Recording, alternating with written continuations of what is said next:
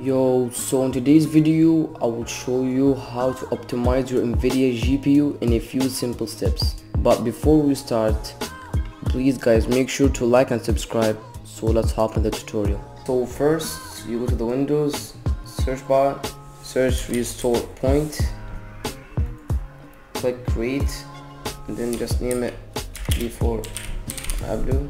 Click create, wait for it to create, then close. Google Drive link that it is in my Discord server, so you place the new tweak.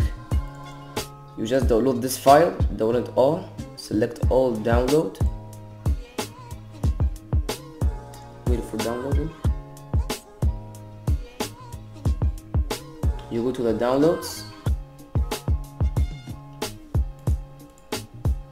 go to the downloads. You will extract the file. Click some more options, zip, extract the file, click OK. So you click the file, okay, and then go to the tweak, the hidden registry settings. You just run it as administrator, click OK, press any key, it's okay like that. And then the NVIDIA profile inspector, you just run it as administrator,